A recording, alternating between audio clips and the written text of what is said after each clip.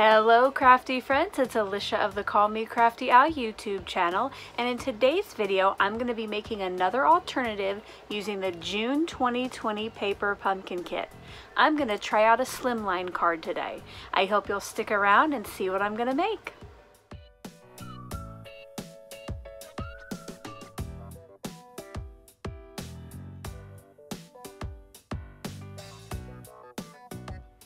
Thank you so much for stopping by today. If this is your first time to my channel, I hope that by the end of this video, you'll be inspired to click on that subscribe button below and maybe even tap on that bell for notifications. If you're already a subscriber and regular viewer, welcome back. I'm so glad that you're here again. Showing on screen right now is a look at the 4 cards I made in yesterday's alternative video. If you would like to check that video out, I do have it linked in the description box below. Speaking of these clear cards, I have gotten a lot of questions over the past couple days about what I use for these card bases. I'm hoping to come back next week and answer some of those questions and talk a little bit more about what I use. If you have any questions about the clear cardstock, leave those in the comment section either below this video or below yesterday's. And if you don't already get my notifications, make sure to click on that bell so you know when I upload this video. Before I get started on today's card, I want to share with you some of the products that I'll be using, and then I'll start my voiceover. If I leave you with any questions, make sure to leave those in the comment section below, and I'll get back to you just as soon as I can. I did already print out and store my paper pumpkin kit stamps for the month. If you're interested in finding out how I store my stamps, I will link that video in the description box below as well. From the kit today, I'll be using these 2 card bases, one of the pineapples, the sequins, the hello stamp, and the Stampin' Spot that came with the kit, along with probably one of the skinny labels from the kit as well.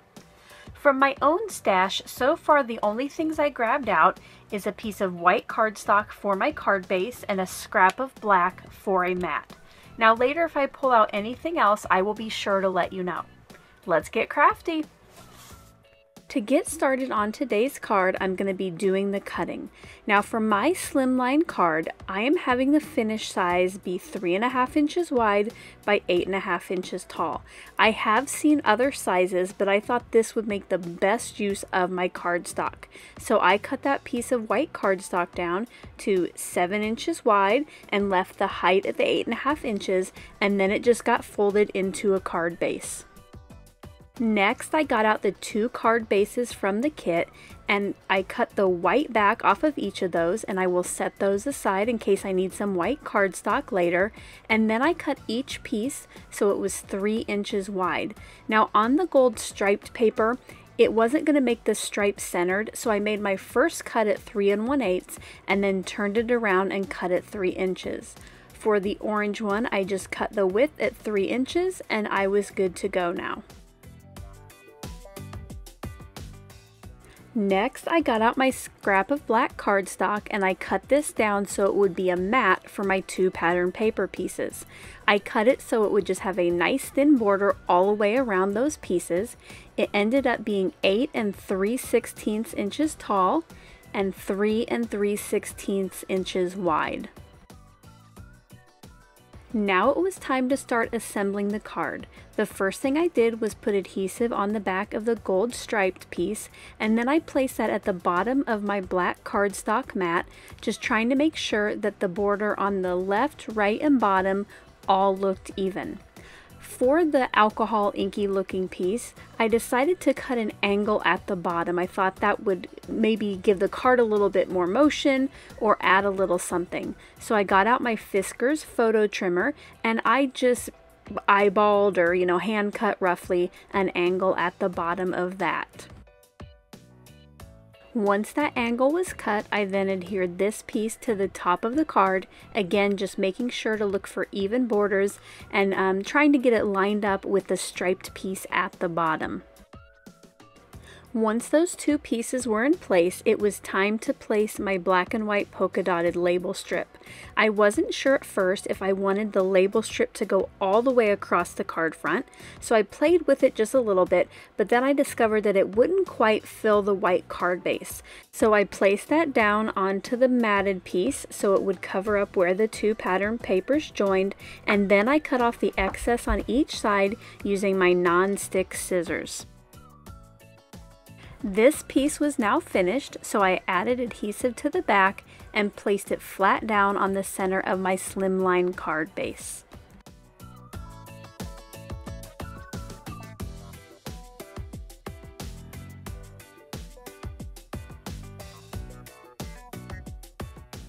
I hope you will pardon the interruption to this process video, but I wanted to give you a heads up on a flash hidden giveaway that I posted in yesterday's clear card video.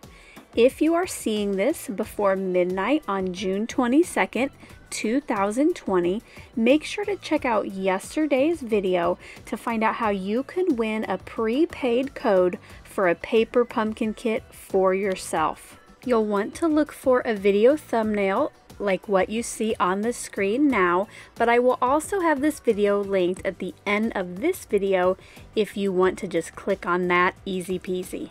And now back to your regularly scheduled process video. I almost forgot that this card was going to have a sentiment on it. I didn't mention it in the original products that I was going to use, but I am using one of the small fishtail tags from the kit. I ink up my hello stamp and just stamp that to the right of the tag.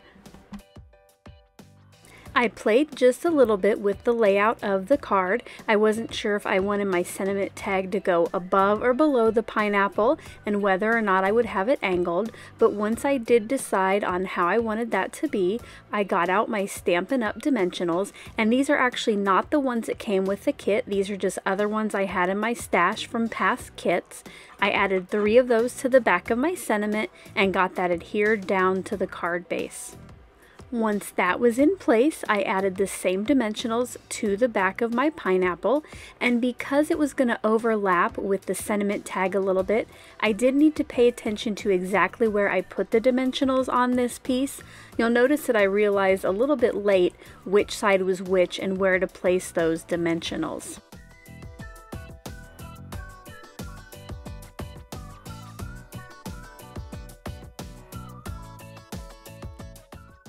To finish this card, I'm going to add a little bit of bling, so I got out the sequins that came with the card kit. I just love how these already had adhesive on the back, so they're ready to go. I have so many sequins in my stash for shaker cards and other things that I'm surprised I don't use them more just on card fronts. I really like the sparkle that it gives these. I added 5 to the front of this card. I adjusted them a little bit, and then here are some close-up looks.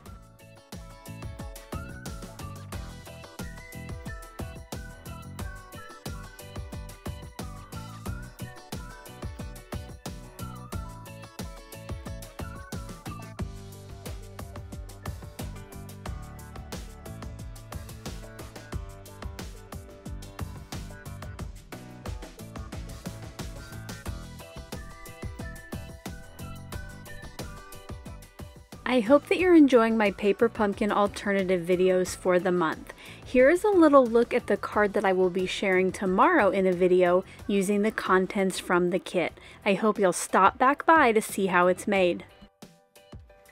I hope you enjoyed getting to see how I made today's very quick and easy Slimline card using the June 2020 paper pumpkin kit. If you did, as always, I appreciate a thumbs up.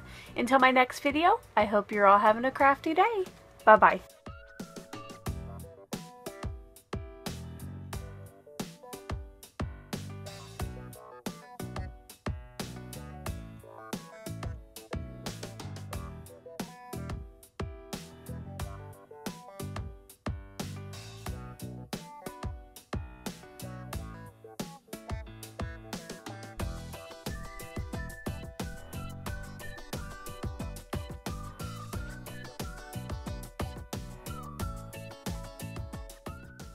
Thank you so much for taking the time to watch all the way to the end of the video.